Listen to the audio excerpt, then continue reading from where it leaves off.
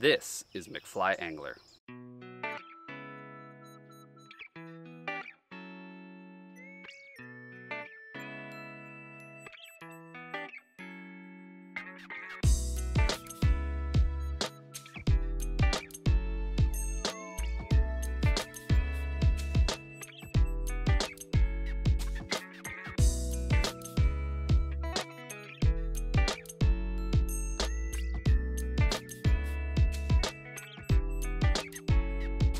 Starts now.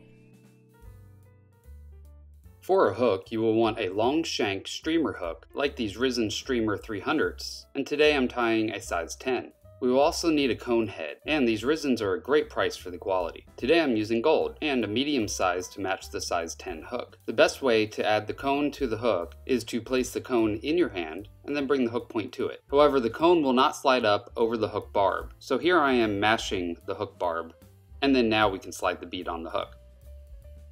Place the hook and cone securely in your vise.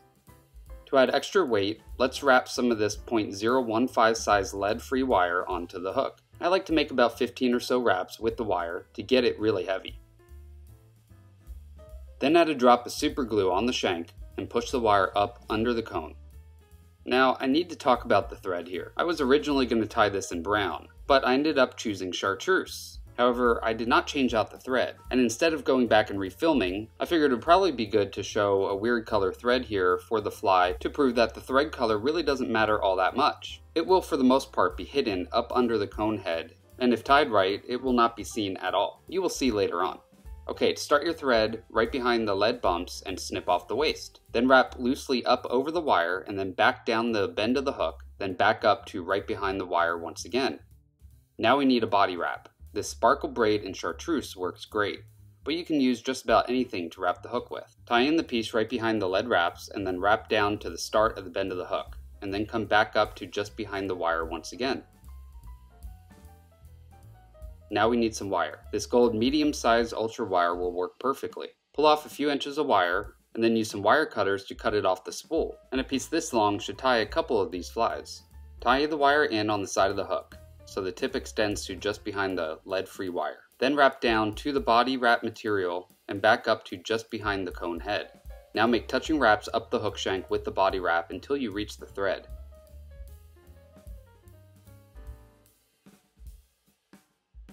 Then capture it. And cut off the waist. Now we need some pine squirrel strips. They come in whole skins and many dyed colors like this brown one. By the way, this is the color I was originally going to tie this in, but you can also get smaller packs in a variety of colors as well. Today I will be tying a chartreuse. Grab a strip and pull off the fur right at the base of the strip. Shove the bare hide up into the bead and then make a few tight wraps to hold it into place. Once it's secure, then lightly wet your fingers and stroke the fibers up so they get angled upward like this. Then separate out a section of fur right behind the base of the hook. Do your best to wrap the wire through that split section of fur, trying to trap as little fibers as you can. Then make a spiral wrap up and separate the fibers once again to allow you to wrap through them with the wire.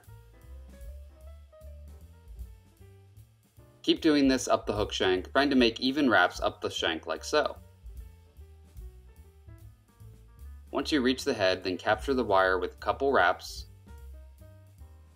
and then pull the wire rearward and wrap over it there as well. This will ensure that the wire will not pull out or loosen.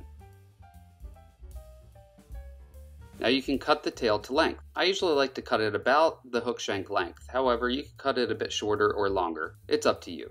Now strip some fibers off the squirrel strip again and tie it in right behind the cone head.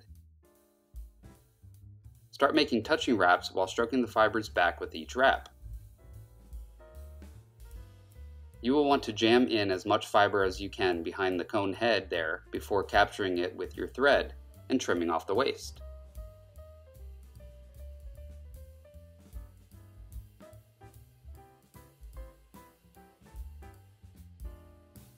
You can use your fingernail or a bodkin to push the thread and strip piece back up under the cone and out of the way. Now wet your fingers and stroke all the fibers rearward in order to allow you to whip finish easier. Now wet finish your fly under the cone.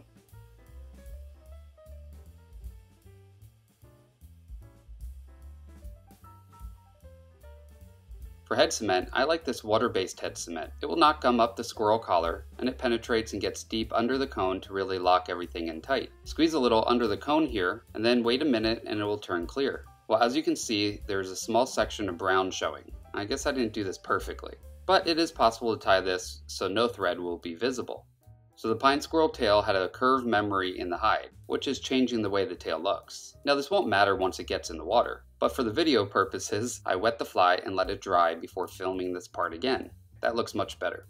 Okay, let me know in the comment section what you think of this fly, and if this is one you have fished with before. As you all know, I have gotten you all discounts from both www.risenfly.com and www.dooliesflyfishing.com. Doolies offers great prices on all of the name brand fly tying materials, and Risen Fly manufactures their own hooks, rods, reels, and other gear for fly fishing. Their products are top quality, and best of all, they are priced very reasonably. Not only are the prices at these two shops great, but like I said, they are offering all of my subscribers a discount. So use McFly at checkout when ordering from either of these shops, and you will get an additional 15% off of their already great prices. I want to also thank all of my Patreons who support me. For as little as $1 a month, you can help support this channel and also get some great perks like early access to my videos, participate in live streams, and more. So go to www.patreon.com/McFlyAngler to sign up today.